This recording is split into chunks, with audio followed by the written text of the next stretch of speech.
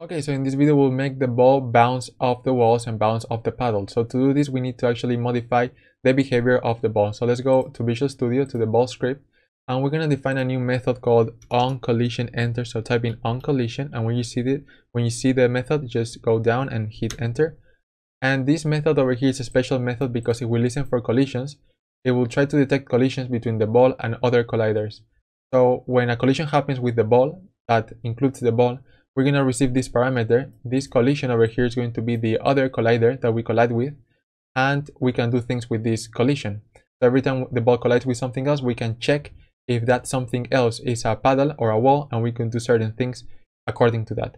So we can say if collision dot game object dot compare tag.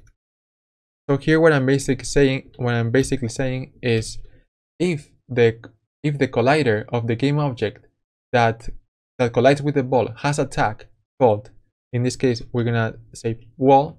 So if the ball collides with a game object whose tag is wall, then we want to change the direction of the ball along the y-axis. So we want to say the direction of y equals to minus direction dot y. We want the ball to go down if it was going up, and we want the ball to go up if it was going down. We can also say else if. We can check if the collision.gameObject.compare tag is equal to paddle. So if we collide with the paddle, then we want to change the direction of the ball, but not along the y-axis. We want to change the direction of the ball along the x-axis. So direction.x equals to minus direction.x, like this. So now we have to define the tags wall and paddle. So let's go back to the Unity editor and select any game object that you want, and here in the inspector you can see that there's a tag field over here. So click here and select add tag. So the list is empty. Let's click the plus icon and let's type in paddle.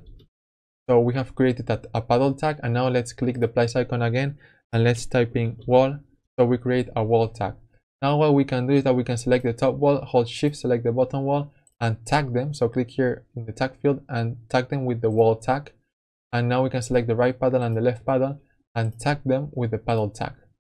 So now for example, let's select the right paddle, let's move it upwards a little bit like this, and now if we hit play, the ball should bounce off and perfect, everything's working perfect. I didn't say anything, but what I meant was that the ball should bounce off the walls, and it should also bounce off the paddles. So when it collides with the walls, it changes the direction along the y-axis, and when it touches the paddle, it changes the direction along the x-axis. So it's just changing direction every time it collides. Perfect. So everything is working fine so far.